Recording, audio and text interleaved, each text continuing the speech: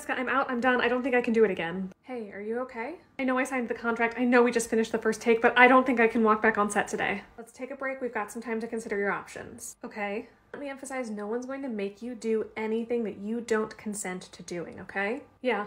First and foremost, do you feel like any of your boundaries were crossed? Oh my god, no, everyone's been amazing, but I also don't think any adjustments is gonna make this better. What are my options? Inside your contract that you signed, there's a clause that says if you change your mind, that production has the right to use a body double. What's a body double again? That's where they'd use someone else's body, but make it look like it's your body. Okay. You wouldn't be filming the scene, but it would look like your character is still doing everything. Honestly, I think I'd prefer that. Let me talk to production and let them know how you're feeling, and we'll go from there.